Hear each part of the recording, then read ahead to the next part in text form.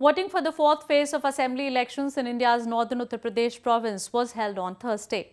Polling took place for 53 assembly constituencies spread over 12 districts, including the backward Bundelkhand region and the Grand Old Party Congress bastion Raebareli.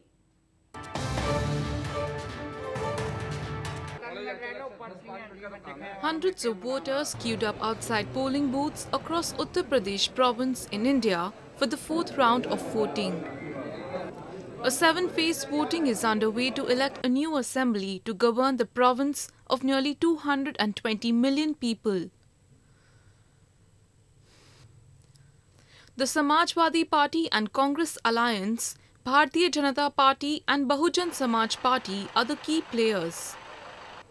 Corruption and development remain the main issues on the minds of the voters.